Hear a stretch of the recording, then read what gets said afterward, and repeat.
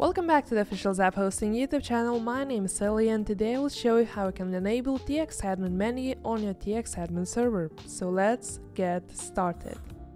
First, as always, visit our website ZAP-Hosting.com and log in into your ZAP account. If you don't have an account yet, you can register here for free. I will now be showing you how you can get your own txAdmin server. Feel free to skip this part to the provided timestamp if you already own one. Navigate to the 5M bar, which you can find right here, and choose the txAdmin option. Then click on the green Start button. Here you can configure your own server to your liking, like server location, RAM, CPU slots, and also IPv4 is important if you want to protect your server from incoming DDoS attacks. Finally, select a payment method, but before you confirm your order, here's a little gift from us. 50% off voucher code, which you can use by clicking here on use voucher and typing TX2022. After confirming your order, the server will be up in just a minute. If you don't know how to configure your txAdmin server, please head to the video description where you will find the link leading to the tutorial of how to set it up. Now click on your server and log in into your txAdmin interface with the credentials provided right here.